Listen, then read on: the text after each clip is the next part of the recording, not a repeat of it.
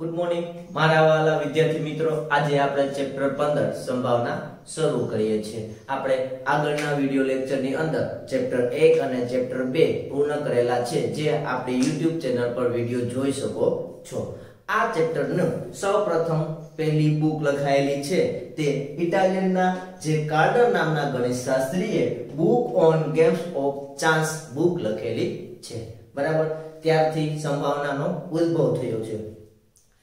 આ ચેપ્ટરની અંદર આપણે એવું શીખવાનું છે કે ભવિષ્યવાણી કરતા કે આવું થઈ શકે છે, આવી શક્યતા છે, આવું સંભાવના છે, આવું આપણે શીખવાનું છે કે કેટલી સંભાવના છે, બરાબર।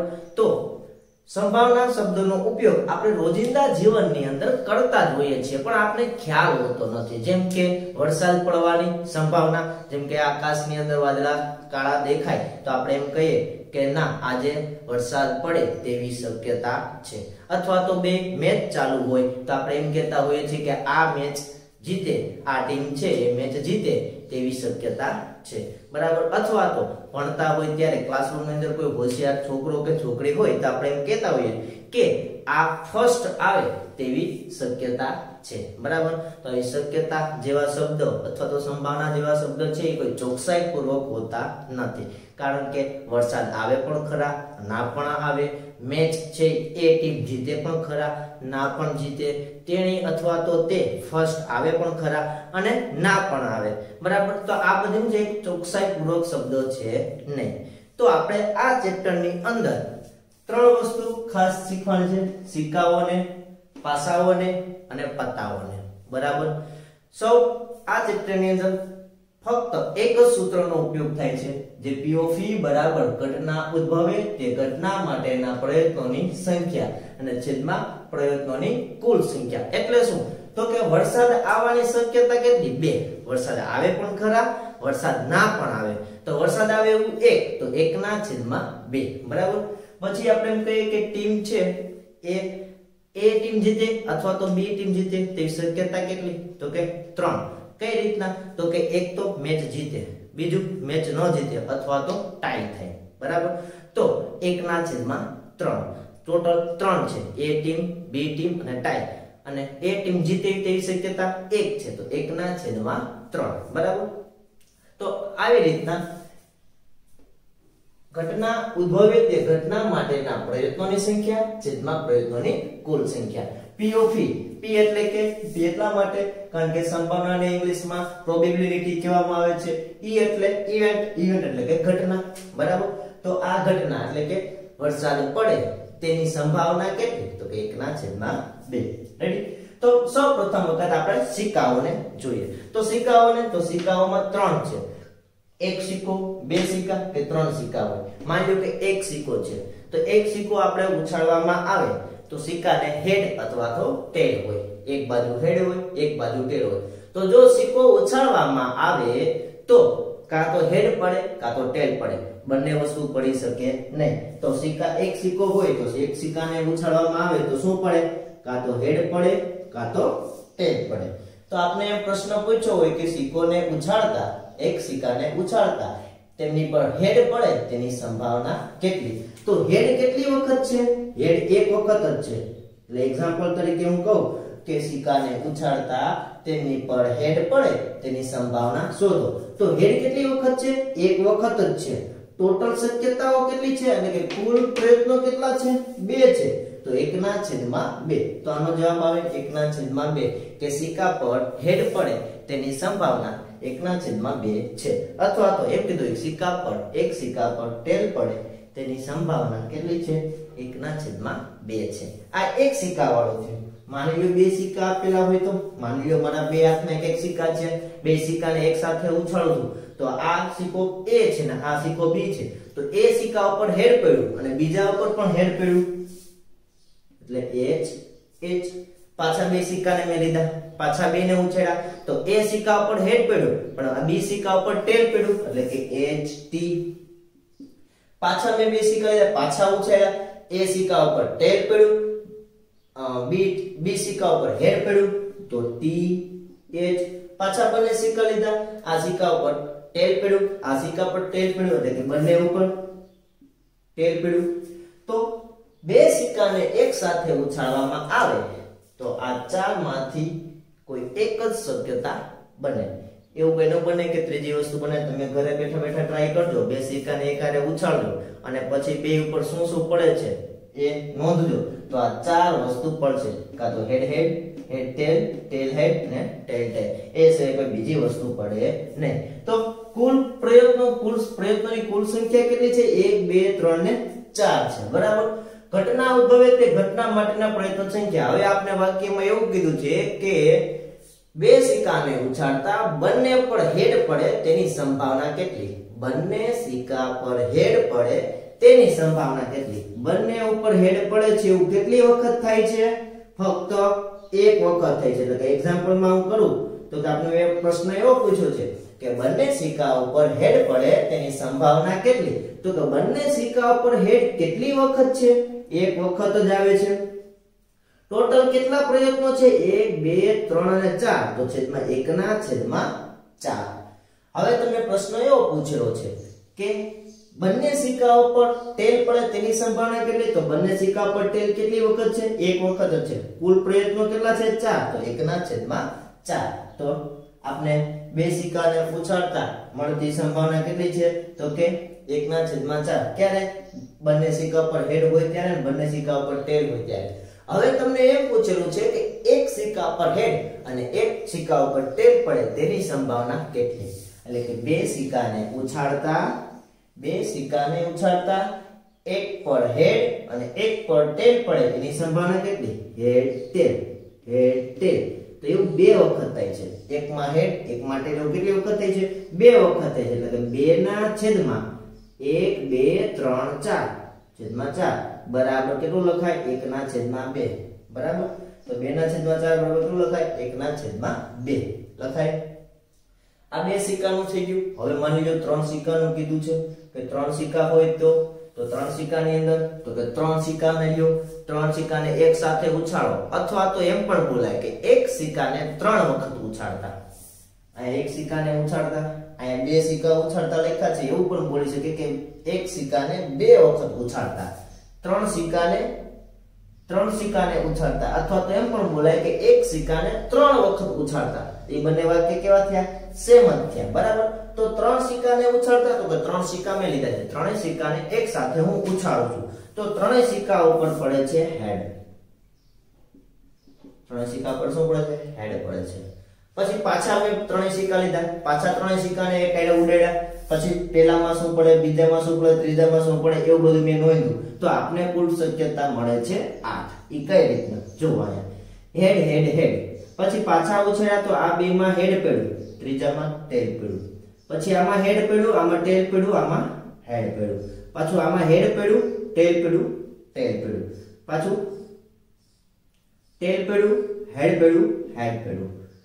ટેલ પડ્યું, હેડ પડ્યું, ટેલ પડ્યું. ટેલ પડ્યું, ટેલ પડ્યું, હેડ પડ્યું. ટેલ પડ્યું, ટેલ પડ્યું, ટેલ પડ્યું. તમે જો કેટલી શક્યતાઓ છે? 1 2 3 4 5 6 7 અને 8. ટોટલ 8 શક્યતાઓ છે. બરાબર. 3 સિક્કાને ઉછાળો એક સાથે તો પહેલા સિક્કામાં, બીજા સિક્કામાં અને ત્રીજા સિક્કામાં શું શું પડે છે એ તમે ઘરે બેસીને ટ્રાય કરજો. 3 અલગ અલગ સિક્કા લેજો તો આપણે એમ થાય કે એક આરે ઉડાડ્યા હોય તો બધા મિક્સ ન થઈ જાય. ઉડતા હોય તો 1 રૂપિયા ન લ્યો, 1 2 રૂપિયા ન લ્યો, 1 5 રૂપિયા ન લ્યો અથવા તો 10 રૂપિયા ન લ્યો. 3 સિક્કા અલગ અલગ રૂપિયા ના લ્યો. પછી શું કરો? એક સાથે ઉડાડો. એક સાથે ઉડાડો પછી રૂપિયાને A કહી દો, 2 રૂપિયાને B કહી દો, 10 રૂપિયાને C કહી દો. તો ત્રણેય ઉપર શું શું આવે છે એ તમે નોંધો. નોંધીને પછી આની અંદર જોવો કે આની અંદર છે કે નહીં. હવે આ સિવાય બાયનું કોઈને પડે ને તો આપણે કોમેન્ટ બોક્સમાં જવાબ આપજો કે ભાઈ સાહેબ કે આ મેં સિક્કા ઉછાળ્યા તો શું થયું? તો કે આ સિવાય બાયનું મને કંઈક નવું મળ્યું છે. એ નવું મને મળે ને મને કહેજો, હું એના ગણિત શાસ્ત્રી જાહેર કરી દઈશ. બરાબર. તો આપણે ટોટલ શક્યતાઓ કેટલી મળે? 8 જ મળે છે. ઘરે બેઠા ટ્રાય કરજો ગણિત શાસ્ત્રી બનવું હોય તો. બરાબર. કે 3 સિક્કા લઈ લેજો, ઉડાડવા માંડ્યો કે કઈ નવું પડે છે કે નહીં. પણ ખોટો ટાઈમ વેસ્ટ ન કરતા. 8 માંથી કોઈ બીજી વસ્તુ પડે નહીં. બરાબર. તો એમ કે સાહેબ આ કેમ યાદ રાખવા? હેડ હેડ હેડ હેડ ટેલ ટેલ ટીએચ એટીટી ટીએચ ટીએચ ટીટીએચ ટીટીટી. આ કેમ યાદ રાખે? તમે તો ભણાવતા હોય તમને તો આવડે. તો અમને તો પહેલી વખત જોઈએ છે, અમને કેમ ખબર પડે? તો કે પહેલી વખત જોતા હોય તો આપને આવડી જાય. 0 છે ને એને t કહી દો, 0 છે ને h કહી દો અને એકલો છે ને t કહી દો. તમે કોમ્પ્યુટરમાં બાઇનરી કોડ ભણી ચૂક્યા હશો શાયદ, અથવા ન ભણ્યા હોય તો તમારે ભણવામાં આવશે, બરાબર. આ બાઇનરી કોડ ની અંદર કેવું હોય છે કે કોમ્પ્યુટર છે આપણે ખબર છે કોઈ ઇંગ્લિશ, ફ્રેન્ચ, ગુજરાતી, હિન્દી ભાષા સમજતું નથી, એ બાઇનરી કોડ ભાષા સમજે છે. તો આપણે બાઇનરી કોડ આવડતા હોય તો આપણે આવડી જાય. h ને 0 કહી દો, t ને 1 કહી દો. તમે આવી રીતના ભણ્યા હોય 0 0 0 0 0 1 0 1 0 0 1 1 1 0 0 1 0 1 1 1 1 0 1 1 1.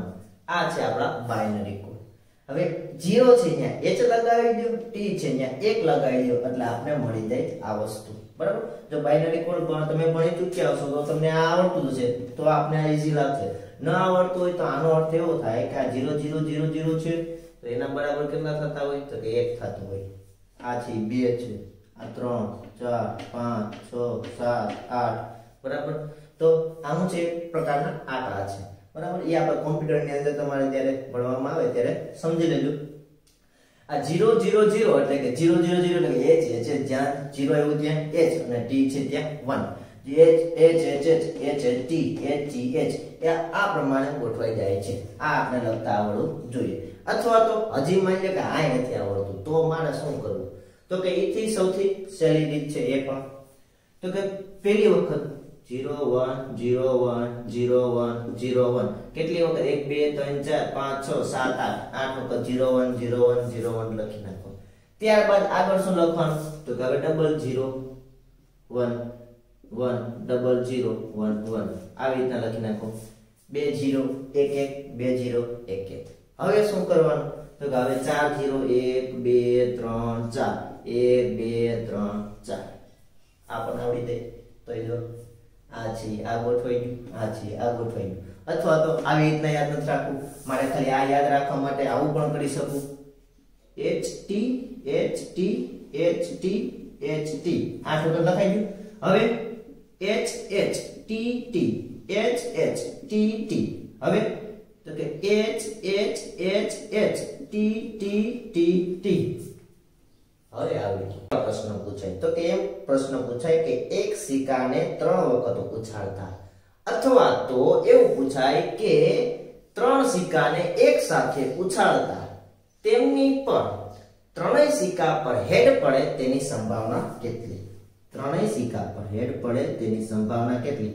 આપેલું એક્ઝામ્પલ કે ત્રણેય સિક્કા પર હેડ પડે તેની સંભાવના કેટલી? ત્રણેય સિક્કા ઉપર હેડ હોય એવામાં કેટલી વખત થાય છે તો કે અહીંયા એક વખત જ થાય છે. તો જવાબ આવે 1 ના છેદમાં કેટલા છે 1 2 3 4 5 6 7 ને 8 કેટલા છે 1 ના છેદમાં 8.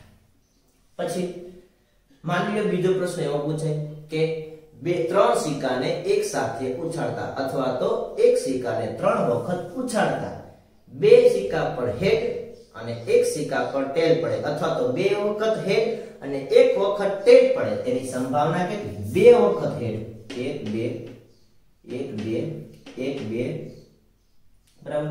2 વખત હેડ 1 વખત ટેલ, 2 વખત હેડ 1 વખત ટેલ, 2 વખત હેડ 1 વખત ટેલ. તો આવું કેટલી વખત થાય છે? 1 2 અને 3 વખત થાય છે. તો જવાબ આવે 3 ના છેદમાં 8. હવે એવું પૂછવું હોય કે ત્રણેય સિક્કામાંથી એક સિક્કા ઉપર ટેલ પડેની સંભાવના કેટલી? ત્રણેય સિક્કામાંથી આપણે જોવાનું છે તો કે ત્રણેયમાંથી ક્યારે એક ઉપર જ ટેલ પડે છે, એક જ વખત ટેલ પડતી હોય એની સંભાવના તો કે 1 2 3 4 5 6 અને 7 બરાબર. એક ટેલ પડવી જોઈએ, બરાબર. તો ત્રણેય સિક્કા પરથી એક વખત ટેલ પડે તેની સંભાવના કેટલી? તો કે 1 2 3 4 5 6 અને 7. તો 7 ના છેદમાં 8 કે કોઈ પણ એક સિક્કા ઉપર ટેલ પડે તો આપણે એને ગણી લેશું. અહીંયા એક જગ્યાએ પડતી નથી. તો આવા પ્રશ્નો છે એ સિક્કાવાળા પૂછાય છે કે એક સિક્કો હોય, 2 સિક્કા હોય કે 3 સિક્કા હોય, બરાબર. એક સિક્કાને ઉછાળતા તેમની પર હેડ પડે એની સંભાવના 1 ના છેદમાં 2, બે સિક્કા હોય, બંને સિક્કા ઉપર હેડ પડે એની સંભાવના 1/4, અથવા તો એક સિક્કા ઉપર હેડ એક વખત ટેલ પડે તેની સંભાવના 2/4 એટલે કે 1/2. 3 સિક્કા આપેલા હોય તો શક્યતા કેટલી છે? 8 શક્યતાઓ છે. 8 શક્યતાઓની અંદર પ્રશ્ન એવો પૂછે કે ત્રણેય ઉપર હેડ પડે અથવા તો ત્રણેય ઉપર ટેલ પડે એની સંભાવના 1/8. 2 માં હેડ 1 માં ટેલ પડે એની સંભાવના 3/8. આવા તમને પ્રશ્નો પૂછાય છે. બરાબર. તો હવે તમે એમ કહેશો કે સાહેબ દર વખતે છેદ તો જો અંશ કરતા કેવો છે? મોટો છે. 1/2, 1/4, 1/2, 1/8, 3/8, 7/8. દર વખતે છેદ કેવો છે? મોટો છે. છેદ મોટો છે એટલે કે જવાબ કેવો આવશે? 0 પોઈન્ટ. જવાબ કેવો આવશે? 0 પોઈન્ટ. સંભાવના હંમેશા કેવી હોય છે? તો કે સંભાવના છે એ P ઓફ E છે એ કેવી હોય? તો કે કાં તો 0 જેવડી અથવા 0 થી મોટી, અથવા તો 1 જેવડી અને 1 થી નાની. 0 less than or equal to P of E less than or equal to 1. એટલે કે P of E 0 અને 1 ની વચ્ચે હોય. કાં તો 0 પણ હોઈ શકે અને 1 પણ હોઈ શકે, અથવા તો બેની વચ્ચે પણ હોઈ શકે. તો 0 ક્યારે હોય ને 1 ક્યારે હોય? બરાબર. તો સનાતન સત્ય વાક્ય હોય. સનાતન સત્ય વાક્ય એટલે કે જે ખોટા વાક્ય નથી. જેમ કે સૂરજ છે એ, સૂર્ય છે એ ક્યાંથી ઉગે છે? પૂર્વ દિશામાંથી ઉગે છે. તમને એમ પૂછાય કે સૂર્ય પૂર્વ દિશામાંથી ઉગે છે તેની સંભાવના કેટલી? તો કે એની સંભાવના 1. સૂર્ય કાઈ એક દી પૂર્વમાંથી, એક દી ઉત્તરમાંથી, એક દી દક્ષિણમાંથી ઉગતો નથી. બરાબર. તો એ ત્રણેય દિશામાંથી અલગ અલગ નથી ઉગતો. ઉગે છે ક્યાંથી? પૂર્વમાંથી જ ઉગે છે. તો સૂર્ય પૂર્વમાંથી ઉગે છે એની સંભાવના કેવી થાય? 1 થાય. કારણ કે એ સનાતન સત્ય વાક્ય છે. બરાબર. એવા સનાતન સત્ય વાક્ય હોય એની સંભાવના કેટલી થાય? 1 થાય. જે વાક્ય ખોટું છે એની સંભાવના કેવી થાય? 0 છે. જેમ કે સૂર્ય ઉત્તરમાં ઉગે તેની સંભાવના કેટલી? તો સૂર્ય કોઈ ઉત્તરમાંથી ઉગે ના ઉગે. તો એમની સંભાવના 0 છે. કારણ કે વાક્ય કેવું છે? ખોટું છે. બરાબર. આપણે એવા ઘણા બધા વાક્યો લઈ શકીએ છીએ. તો સંભાવના છે કેની અંદર હોય? તો કે 0 અને 1 ની વચ્ચે આવેલી હોય છે. બરાબર. અથવા તો 0 પણ હોઈ શકે અને 1 પણ હોઈ શકે. 0 ક્યારે હોય? વાક્ય સનાતન જૂઠું હોય અને વાક્ય સનાતન સત્ય હોય ત્યારે 1 અને જૂઠું હોય ત્યારે 0. બરાબર. ઘણા વિદ્યાર્થી મિત્રોને એવું થતું હશે કે એક સિક્કો હતો ત્યારે 2 શક્યતા મળી, 2 સિક્કા હતા ત્યારે 4 શક્યતા મળી, 3 સિક્કા હતા ત્યારે 8 શક્યતા મળી. તો આપણે ખબર કેમ પડે કે આટલા સિક્કા હોય તો આટલી શક્યતા મળે? તો કે એના માટેનું સૂત્ર છે 2n. જ્યાં n શું છે? સિક્કાની સંખ્યા છે. તો જ્યારે એક સિક્કો હોય ત્યારે 2 ની 1 ઘાત બરાબર જવાબ 2. જ્યારે 2 સિક્કા હોય ત્યારે 2 ની 2 ઘાત બરાબર 4. જ્યારે 3 સિક્કા હોય ત્યારે 2 ની 3 ઘાત બરાબર કેટલા? 8. તો એટલી શક્યતા મળે. 2 શક્યતા, 4 શક્યતા અને 8 શક્યતા. માની લો કે તમને એમ કીધું કે 4 સિક્કા છે તો 2 ની 4 ઘાત, 2 ની 4 ઘાત કેટલી થાય? 16 થાય. તમને એમ કીધું કે 5 સિક્કાને એક સાથે ઉછાળવામાં આવે અને મળતી શક્યતાઓ કેટલી છે? તો મળતી શક્યતા 2 ની 5 ઘાત, 2 ની 5 ઘાત એટલે કેટલી થાય? 16 દુ 32. બરાબર. તો 32 આપણે શક્યતાઓ મળે. આ એમ કે તો આ 32 શક્યતાઓ આપણે લખવી કેમ? હું એક 5 સિક્કાને લઈને ઉછાળવા માંડું અને અલગ અલગ આપણે શક્યતા કરી ના. એ આપણે આ રીતના જ લખવાની થાય. બરાબર. ત્યાં આપણે 4h થાય તો અહીંયા 4 ચોથો h કરી નાખવાનો. h બરાબર. એવી રીતના લખી દેવાનું. અહીંયા h કરી નાખો એટલે કે 4 વખત h. પછી આ જેમ આપણે આગળ વધાર્યું તે રીતના આપણે આગળ વધારતું જવાનું. પણ આપણે ત્યાં સુધી પૂછાતું નથી. આપણે 3 સિક્કાની વાત કરવાની છે અને ત્યાં સુધી પ્રશ્નો તમને આવશે. બરાબર. વાત કરીએ પાસાની. તો કે આપણે પાસો બધાએ જોયો હશે. બરાબર. તો એ પાસાને સાપસીડી રમતા હોય, લૂડો રમતા હોય તો એમની અંદર આપણે પાસો આવે છે. તો પાસાની આપણે સપાટી ખબર છે. પાસો એટલે શું? તો કે ક્યુબ છે, ઘન. બરાબર. તો એ ઘનની એક એક સપાટી ઉપર અંક લખેલા હોય છે અથવા તો મીંડા દોરેલા હોય છે. 1 2 3 4 5 અને 6. 6 સપાટીઓ છે. 6 સપાટી ઉપર એક સપાટી પર 1 2 3 4 5 અને 6 લખેલા હોય છે. આ લખેલા હોય છે ને એક પણ રીત જો એ કઈ રીતના લખેલા હોય છે તમને ખબર છે? માની લો કે આ બ્લોક ક્યુબ છે.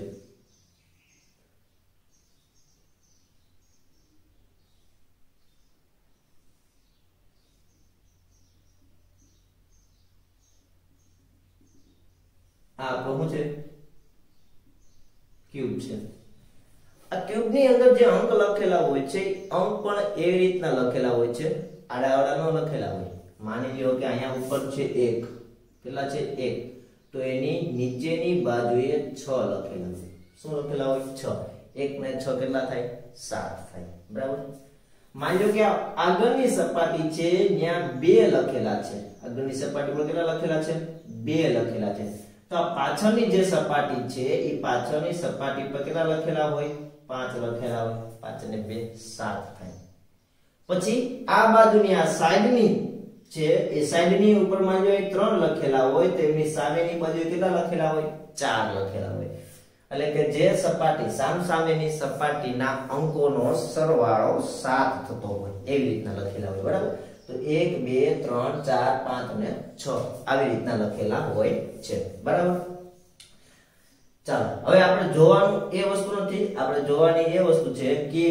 આમાં પ્રશ્ન કેવા પૂછે તો કે પ્રશ્ન પૂછાય એ પહેલા આપણે થોડીક બેઝિક ગણિત વિશે ખબર હોવી જોઈએ કે અવિભાજ્ય સંખ્યા કોને કહેવાય પૂર્ણ સંખ્યા કોને કહેવાય તો કે આવું બધું તમે ધોરણ 8 અને 7 ની અંદર ભણી ચૂક્યા છો કે અવિભાજ્ય સંખ્યા તો કે અવિભાજ્ય સંખ્યા જે સંખ્યાને માત્ર 2 જ અવયવ હોય 2 પાછા કોણ તો કે 1 અને 1 ખુદ પોતે જેમ કે 2 ના અવયવ 1 અને 2 છે 3 ના અવયવ 1 અને 3 છે 5 ના અવયવ 1 અને 5 છે તો 2 3 અને 5 સંખ્યા છે કેવી સંખ્યા છે અવિભાજ્ય સંખ્યા છે એ આપણને ખબર જ છે તો બરાબર 2 3 5 અવિભાજ્ય સંખ્યા છે તો વિભાજ્ય સંખ્યા કોને કહેવાય તો કે જેમને 2 કરતા વધારે અવયવ જેમ કે 4 ના અવયવ 1 2 4 6 ના અવયવ 1 2 3 6 4 અવયવ થઈ ગયા 1 2 3 અને 6 6 ના 4 અવયવ છે તો 2 કરતા વધારે અવયવ હોય એને શું કહેવાય તો કે વિભાજ્ય સંખ્યા કહેવાય અને આ પણ કેવી છે 4 પણ કેવી છે વિભાજ્ય સંખ્યા છે કારણ કે તેમને 3 અવયવ છે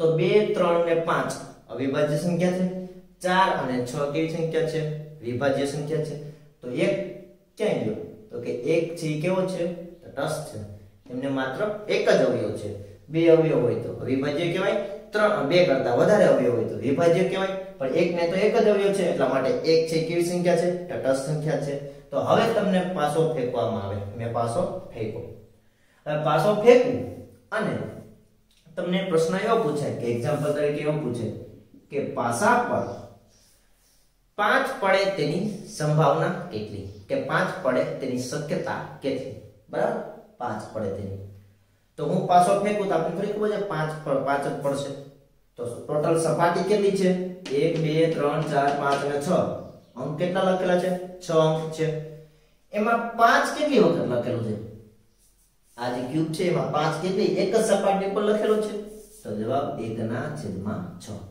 તો પાસા પરનો અંક 5 પડે તેની સંભાવના કેટલી 1/6 એ દરેકમાં લાગુ પડે એમ કીધું હોય કે 1 પડે એની સંભાવના તો 1/6 2 પડે તેની સંભાવના તો 1/6 3 પડે એની સંભાવના તો પણ 1/6 ત્યાં 3/6 નહીં બરાબર 3 શું છે એ તો અંક છે બરાબર પણ આ બધી સપાટી છે કે એક સપાટી પર 1 લખ્યું છે બીજી સપાટી પર 2 લખ્યું છે ત્રીજી સપાટી પર 3 લખેલું છે પછી 4 5 અને 6 એવી રીતે લખેલું ટોટલ સપાટી કેટલી છે 6 સપાટી એટલા માટે 6 સપાટી બરાબર પછી પ્રશ્ન એવો પૂછે કે એકી સંખ્યા પાસાને ફેંકતા તેમની પર એકી સંખ્યા પડે તેની સંભાવના કેટલી એકી કેટલી છે 1 2 અને 3 ત્રણ સંખ્યા એકી છે તો 3/6 બરાબર કેટલું લખાય 1/2 તો કે તમને એમ પૂછ્યું હોય કે પાસાને ફેંકતા તેમની સપાટી પરનો અંક એકી પડે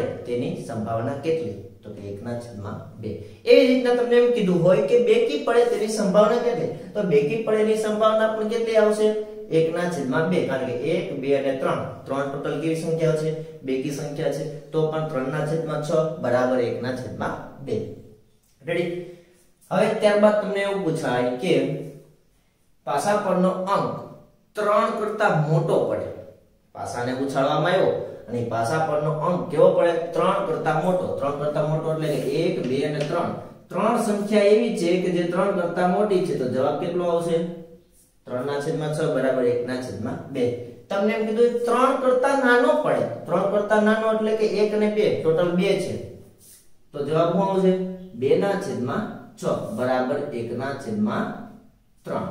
રેડી? પાસા પરનો અંક 3 કરતા નાનો પડે. 3 કરતા નાનો એટલે 1 અને 2 એટલે ટોટલ 2 સંખ્યા નાની છે એટલે 2. ટોટલ 1 2 3 4 5 અને 6 અંક છે એટલા માટે 6. તો 2/6 બરાબર 1/3. તો 3 કરતા નાનો એવી રીતના તમને એમ પણ પૂછે 5 કરતા મોટો પડે તો 1/6. 5 કરતા નાનો પડે તો 1 2 3 4 4/6. રેડી? સમજાઈ ગયું તમને બધાને? પછી હજી એવું એક્ઝામ્પલ માં એવું પણ પૂછે કે પાસા પરનો અંક કેવી હોય? અવિભાજ્ય સંખ્યા હોય. પાસા પરમાં અવિભાજ્ય સંખ્યાઓ કેટલી છે? તો કે 1 2 3. તો જવાબ આવે 3/6 બરાબર 1/2. પાસા પરનો અંક કેવો પડે? અવિભાજ્ય સંખ્યા પડે. તો અવિભાજ્ય સંખ્યાઓ કેટલી આવેલી છે? 1 2 અને 3 છે. એવું પણ છે કે વિભાજ્ય સંખ્યા પડે. તો વિભાજ્ય સંખ્યા કેટલી છે? 4 અને 6 છે. તો જવાબ 2/6. ટોટલ 2 સંખ્યા છે. કેવી છે? વિભાજ્ય સંખ્યા છે. તો 2/6 બરાબર 1/3. રેડી? આવા પ્રશ્નો પણ પૂછાઈ શકે છે. અથવા તો તમને એવું પણ પૂછાય કે પાસા પરનો અંક પૂર્ણ વર્ગ હોય. પૂર્ણ વર્ગ કોને કહેવાય? કે જે સંખ્યાનું વર્ગમૂળ નીકળી શકે છે તે સંખ્યાને પૂર્ણ વર્ગ સંખ્યા કહેવાય. તો 1 થી 6 ની અંદર પૂર્ણ વર્ગ સંખ્યાઓ કઈ કઈ છે? એક તો 4 કારણ કે 4 નો વર્ગમૂળ 2, 1 નો વર્ગમૂળ 1. તો 1 અને 4 કેવી છે? પૂર્ણ વર્ગ સંખ્યા છે. તો ટોટલ 2 સંખ્યા પૂર્ણ વર્ગ છે. તો 2/6 બરાબર 1/3. તો પૂર્ણ વર્ગ હોય તેવી સંખ્યાઓ કેટલી છે? 1/3. પૂર્ણ વર્ગ ન હોય તો 1 2 3 અને 4. તો 4/6 બરાબર. પછી એવું પણ પૂછાય કે પૂર્ણ ઘન હોય. પાસા પરનો અંક કેવો હોય? પૂર્ણ ઘન. તો 1 થી 6 ની અંદર પૂર્ણ ઘન સંખ્યા કઈ છે? તો કે માત્ર એક જ છે કે 1 નો ઘન 1 થાય ને 1 નું ઘનમૂળ કેવું થાય? 1 થાય. 1 નું ઘનમૂળ 1. એટલા માટે જવાબ 1/6. તો પાસા પરના પ્રશ્નો તમને ધોરણ 9 ની અંદર આટલા પૂછાઈ શકે છે. તમે ધોરણ 10 ની અંદર આવશો તો તમારે બે પાસાને એક સાથે ફેંકવાના થશે. જેમ બે સિક્કાને ઉછાળવાના આવતા હતા એમ આપણે પાસાને બે પાસા લઈ અને બંને પાસાને ઉછાળવાના થશે. ત્યારે એવું પણ પ્રશ્ન પૂછેલો કે બંને સિક્કા પરના અંકનો સરવાળો કેટલો થાય છે? આટલો થાય છે. એની સંભાવના શોધો. બરાબર? એ આપણે ધોરણ 10 ની અંદર જોઈશું. અત્યારે આપણે આટલું જોયું કે તમને કેવા કેવા પ્રશ્ન પાસાવાળા પૂછાઈ શકે છે, અંક પૂછાઈ શકે છે. આ અંક પડે તેની સંભાવના, આ અંક કરતા નાનું અથવા તો નાનો મોટો પડે તેની સંભાવના, એકી સંખ્યા બેકી સંખ્યાની સંભાવના, પછી પૂર્ણ વર્ગ પૂર્ણ ઘન સંખ્યાનો, પછી અવિભાજ્ય વિભાજ્ય સંખ્યા. બરાબર? તો આવું તમને પૂછાઈ શકે છે. આટલા પાસાને રિલેટેડ છે. પત્તા વિશે જાણીએ તો આપણે ખબર છે કે પત્તા કેટલા હોય?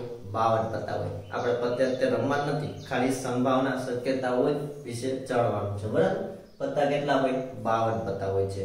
અને સૌથી વધારે આ ચેપ્ટરનો ઉપયોગ આના માટે થાય છે અને આમને માટે જ શોધખોળ થઈ હતી. બરાબર? પણ હવે આપણે આવા પ્રશ્નો છે એ પૂછાતા નથી, પણ તમને ખાલી એક વખત સમજાવી દઉં કે પત્તા કેટલા છે? 52 પત્તા છે. તો 52 પત્તાની અંદર 26 કાળા કલરના અને 26 લાલ કલરના પત્તા હોય છે. બરાબર? તમે કોઈ પત્તો જોયો હોય તો જોજો, એમાં ખાલી માત્ર બે જ કલર હોય છે, કાળો કલર અને લાલ કલરનો ઉપયોગ થયેલો હોય છે. તો કાળા કલરના કેટલા પત્તા હોય? 26 પત્તા હોય. લાલ કલરના કેટલા પત્તા હોય? 26 પત્તા હોય. બરાબર? કાળા કલરના 26 પત્તાની અંદર આવી બે ડિઝાઇન વાળા હોય, જે લોકોને સમજાતું નથી એના માટે. બાકી જેને સમજાય છે એટલે મેં ખાલી આ કીધું એટલે સમજી ગયા કે કાળીનું કે છે, આ ફૂલીનું છે, આ લાલીનું છે અને આ ચરકટનું છે. બરાબર? આપણે આ ચાર અલગ અલગ પ્રકારના હોય છે. એમાં આવું દોરેલું હોય એને કાળીનું કહેવાય. કાળીના 13 પત્તા હોય છે. આવું દોરેલું ઝાડવા જેવું હોય એને ફૂલીનું કહેવાય. બરાબર? એમાં 13 પત્તા હોય છે. પછી આને કહેવાય લાલીનું, જેમાં દિલ આકારનું હોય છે, એમાં 13 પત્તા હોય છે. અને પછી આને કહેવાય ચોકટનું. તો એમાં પણ કેટલા હોય છે 13 પત્તા એટલે કે 13 કાળીના 13 ફૂલીના 13 લાલના 13 ચોકટના 1 2 3 4 13 ચોક 52 આપણા વાહેના ફોન નંબર રેડી તો કેટલા હોય છે તો કે 52 પત્તા હોય છે બરાબર તો કાળીના પત્તાની અંદર 13 જેને નથી સમજાતું એના માટે કા એકો બાદશાહ રાણી ગુલામ 10 9 8 7 6 આ બધા તો આકાર છે પણ આને કહેવાય એ છે ને એકો કહેવાય કે છે ને બાદશાહ કહેવાય ક્યુ છે ને રાણી કહેવાય અને જે છે ને ગુલામ કહેવાય બરાબર એકો બાદશાહ રાણી ગુલામ જે લોકોને સમજાતું નથી એમના માટે હું લખી દઉં અને કહેવાય એકો બાદશાહ રાણી અને ગુલામ આવી રીતના હોય છે જે લોકો રમે છે એ લોકોને તો બહુ મજા આવશે કે સાહેબ ને મજા પડી ગઈ આજ તો ગેમ ની વાતો આવી ગઈ બરાબર જે લોકો નથી સમજાતું એમ કે સાહેબ આ હું ચાલુ કર્યું છે કે આ પત્તો કોઈ દેડો નથી ના હોય કે લેવાનો પડે રમવાનો બેવ પડે તમે રમવાનો જ બેસો ને આપણે ખાલી આ ચેપ્ટર માં જે આવે છે તે સમજવાનું છે તો એકો બાદશાહ રાણી અને ગુલામ તો હવે આમની અંદર કેવા પ્રશ્નો પૂછે ટોટલ પત્તા કેટલા છે 52 પત્તા છે છેદમાં તો કેટલા આવશે 52 આવશે એ આપણે ખબર પડી ગઈ હવે અંશમાં કેટલા આવશે એ આપણે પ્રશ્ન પ્રમાણે હવે પ્રશ્નની અંદર તમને એવું પૂછાણું છે કે 52 પત્તામાંથી 52 પત્તા ઊંધા પડેલા છે એ 52 પત્તામાંથી એક પત્તું પસંદ કરતા એ ગુલામ હોય તેની સંભાવના કેટલી એક પત્તું ગુલામ હોય એટલે કે તમે બઠા પત્તા છે એમાંથી એક પત્તું ઉપાડ્યું અને એ પત્તું ગુલામ જ નીકળે એની શક્યતા કેટલી એ આપણે શોધવાની છે તો ગુલામ કેટલા છે 1 2 3 4 ટોટલ ગુલામ કેટલા છે 4 ગુલામ છે તો 4 ના છેદમાં ટોટલ પત્તા કેટલા છે 52 4 ના છેદમાં 52 બરાબર 1 ના છેદમાં 13 હવે તમને એવો પ્રશ્ન પૂછે આ ગુલામ ની આવી ગયો એટલે તમે એક ખાલી ગુલામ નું કીધું એટલે તમારે કોઈ પણ સમજી લેવાનું તમને એવો પ્રશ્ન હવે કોઈ પણ હોય પત્તું વાહે કોઈ પણ જોડી દે કે 52 પત્તામાંથી એક પત્તું ઉપાડતા ધૂળી હોય તીડી હોય ચોકો હોય કે પંજો હોય કે છક્કો હોય બરાબર એક પત્તું ઉપાડતા ધૂળી હોય તેની સંભાવના કેટલી 1/13 અથવા તો 4/52 એક હોય એની સંભાવના કેટલી 1/13 બરાબર તો 4 એકા હોય 4 બાદશાહ હોય 4 રાણી હોય એ તમે જોઈ શકો છો 4 એકા છે 4 બાદશાહ છે 4 રાણી 4 ગુલામ 4 દશા બરાબર તો દરેક પત્તા 4 4 હોય છે તો આપણે પ્રશ્ન એવો કીધો કે 52 પત્તામાંથી એક પત્તું ઉપાડતા એક પત્તો આપને ખબર છે નહીં બઠા પત્તા જ ઉપાડવાના છે એમાંથી એક ગુલામ નીકળે એની સંભાવના ગુલામ 4 છે એટલા માટે અંશમાં 4 તો કુલ પ્રયત્નો ઘટના ઘટે તેના પ્રયત્નો 4 છે અને ટોટલ પ્રયત્નો કેટલા છે તો કે 13 એટલે 26 52 તો પત્તા કુલ કેટલા છે 52 તો 4/52 ત્યારબાદ તમને એવું પૂછાય કે કાળીનો એકો નીકળે એની સંભાવના તો કે કાળીનો એકો એક જ છે આ કાળીનું છે ના એકો તો કાળીનો એકો નીકળે એની સંભાવના કેટલી તો કાળીનો એકો નીકળે એની સંભાવના 1/છેદમાં કાળીનો એકો એક જ હોય 52 પત્તાની અંદર કાળીનો એકો એક જ હોય તો 1/52 તો જવાબ 1/52 કે તમને એમ કીધું હોય કે ફૂલીનો દસો નીકળે એની સંભાવના કેટલી 1/52 લાલીનો ગુલામ નીકળે એની સંભાવના કેટલી 1/52 ચરકટની દૂડી નીકળે એની સંભાવના કેટલી 1/52 કારણ કે આ બધા પત્તા કેવા હોય એક એક જ હોય કાળીનો એકો કાળીનો બાદશાહ ફૂલીનો દસો લાલનો ચોકુ ચરકટનો નવો બરાબર બધા એક એક જ હોય તો જવાબ 1/52 તમને એમ પૂછે કે કાળા કલરનો એકો હોય અહીંયા આપણે બોલ્યા કાળીનો એકો હવે તમને એમ કહે કે કાળા કલરનો એકો તો કાળા કલરના એકા બે હોય એક કાળીનો એકો અને એક ફૂલીનો એકો તો જવાબ આવે 2/52 શું આપણે પ્રશ્ન હતો તો કે કાળા કલરનો એકો કે તો 2/52 કાળીનો એકો કે તો 1/52 કાળીનો એટલે કે આ પ્રોપર થઈ ગયું અને કાળા કલરનું કે તો આ બંને આવે. પછી તમે કે લાલીનો બાદશાહ હોય, લાલીનો બાદશાહ એક જ હોય તો જવાબ 1/52. લાલ કલરનો બાદશાહ હોય, લાલ કલરનો બાદશાહ 2 હોય છે. આ બધા બતા બબે છે લાલ લાલ કલરના તો 2/52. તો તમને કલર ઉપર પૂછાય તો જવાબ હંમેશા 2/52 આવે કે લાલ કલરનો બાદશાહ હોય, લાલ કલરની રાણી હોય, કાળા કલરનો ગુલામ હોય એની સંભાવના કેટલી તો જવાબ 2/52 આવે. રેડી? આટલા પ્રશ્નો સમજાણા. ત્યારબાદ તમને એવું પૂછે કે 52 પત્તામાંથી એક પત્તું ઉપાડતા તે કાળા કલરનું હોય. 52 પત્તામાંથી ઉપાડો અને એ પત્તું કેવું નીકળે? કાળા કલરનું નીકળે. તો કાળા કલરના પત્તા કેટલા હોય? 26 હોય. અને ટોટલ પત્તા કેટલા છે? ટોટલ પત્તા 52 છે તો જવાબ 1/2. બરાબર? 52 પત્તામાંથી એક પત્તું ઉપાડતા તે કાળા કલરનું છે. કાળા કલરનું કીધું છે એટલે જવાબ 26/52. 52 પત્તામાંથી એક પત્તું ઉપાડતા તે કાળીનું છે. કાળીનું પત્તું કેટલું હોય? 13 હોય તો જવાબ 13/52. રેડી? શું હોય પ્રશ્ન આપણે થયા બે? તો કે પ્રશ્ન કેવો થયો કે 52 પત્તામાંથી ઉપાડતા તે પત્તું કાળા કલરનું હોય. કાળા કલરનું હોય તો 26/52 એટલે કે 1/2. કારણ કે કાળા કલરના પત્તા ટોટલ કેટલા છે? 26 છે.